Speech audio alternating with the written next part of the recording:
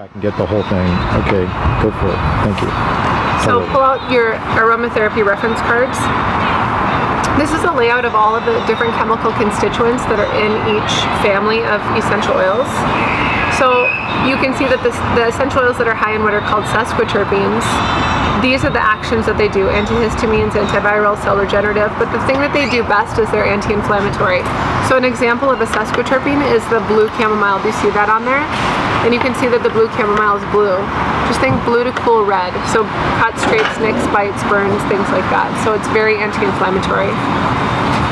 So these are examples of the sesquiterpenes. The esters, this is what they do, and these are some examples of them, the alcohols and so on. So you see how the sesquiterpenes and the esters, the alcohols and the phenylpropane ethers, those all have an N by them, and you look down at the bottom here, those can all be used neat on the skin or undiluted. So you can put them on the skin directly. And then everything else has an exclamation point. So those all need to be diluted at, what does it say? 1 to 10% in a carrier oil. So either a lotion or, if you look at the back where it says topical application, and you look at the little exclamation point, it says need to be diluted in a carrier oil. The following are acceptable carriers: lavender essential oil, lotion, any vegetable oil, alcohol, witch hazel, or vinegar. Okay? And then do you see where it says the F and the T? So after anise and fennel, you can use those in food flavorings or therapeutically. So making an herbal honey is one great way to use therapeutic essential oils. So like, let's say you or your child is getting sick. You would take, this is something that we used to do in France all the time, or they do in France all the time. You take just a bowl with about a cup of honey in it, and they just start putting essential oils in it. So we would put about 20 drops of lavender because it helps to protect the mucosa, and it also heals everything pretty much. I mean, lavender is a healer. It's called a vulnerary. It heals the skin or mucosa.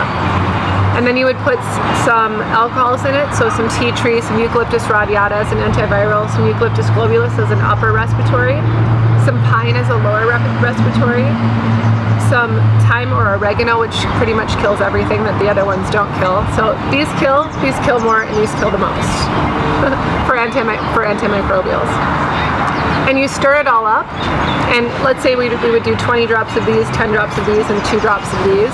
That's how you would do your formula. And you stir it up, and it tastes amazing. Your mouth is watering with all these yummy herbs that are so fresh that you've just made this beautiful medicinal honey. And you take about a half a teaspoon of that every hour on the hour. And your cough gets better, and you start to feel better. It's a really great way to use essential oils internally. So do you guys all understand how to explain this to people? It's a really nice a reference card to give to people when they just have questions on how to use essential oils. Okay? So on the back, the following recommendations, so everything that I teach you here about Veritas is obviously only about Veritas essential oils. The following recommendations apply only to Veritas organic essential oils. We cannot vouch for the quality of other companies' essential oils. Most brands in the marketplace should never be taken internally or used undiluted on the skin, as many contain pesticide residues and are not 100% pure organically certified oils. And then it goes into the food and the therapeutic. So all of the essential oils on here, like ginger, this does not say for external use only, meaning that you can use it in food and flavoring. And then something like rose geranium says for external use only, which means that you can use this only externally. So would you like to taste the ginger? Just put it right there and taste it. I use this all the time in just a little bit of water, just some warm water or even cold water. And I love it because it helps warm me up. It's also really great in salad dressings, soups, whatever, like Thai soups, whatever whatever you use ginger for. And then one that I really, really like is cinnamon bark. This is another warm one.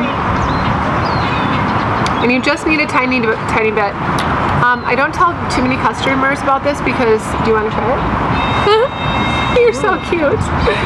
This balances your blood sugar so much. Like red hot. So much that you can't have a diabetic with insulin take it. I mean, people have actually called Veritas and reported that they had to, that it wasn't good, that it was a very bad situation. So it balances blood sugar, it kills bad bacteria in the gut, all the yeasts. and it feeds beneficial bacteria, which is what Kurt Schmabelt found about the cinnamon bark, is that it not only kills bad bacteria, but it feeds good bacteria. So you could put that in honey too, right? Oh, totally, yes. Because honey and cinnamon is supposed to be good for arthritis. Yeah. Okay, so those are a couple of essential oils that you can take internally, and like we just did, I call it the slurping method because you can just put it on your hand and lick it. So do you guys have any questions about this reference guide? It's nice because so many people come into your store and they say, I don't know anything about essential oils, can you just give me an idea? And it's nice to explain it this way, because then they know which ones they can use topically and such.